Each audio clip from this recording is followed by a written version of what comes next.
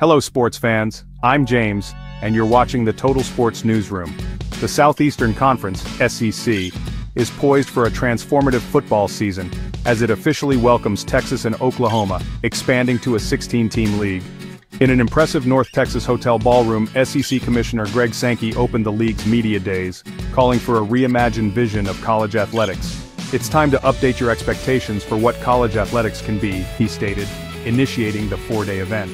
The SEC, renowned for its 13 college football national titles since 2006, now includes two powerhouse programs, Texas and Oklahoma. Sankey emphasized the challenges and responsibilities that come with leading college sports through significant changes. "We as leaders are responsible for navigating uncharted waters of change." Sankey highlighted the need for internal solutions amid external pressures from lawsuits and political influences, cautioning that there are no quick fixes for the issues facing college sports. "There's no easy button to resolve these issues. Any reset is difficult. Significant changes are already underway." In May, the NCAA and major conferences agreed to settle several antitrust lawsuits, resulting in $2.8 billion in damages and a commitment to share athletic revenue with athletes.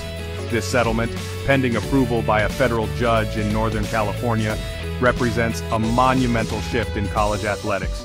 "We are literally working to make what would normally be a decade's worth of change in a matter of months."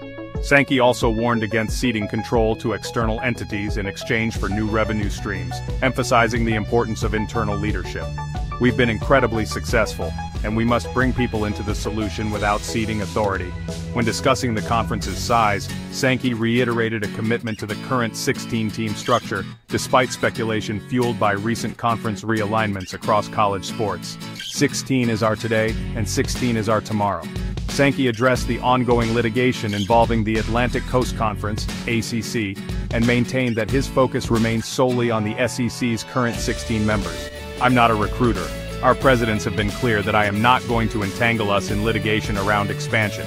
The SEC's expansion, while significant, has been relatively stable compared to other conferences experiencing tumultuous changes."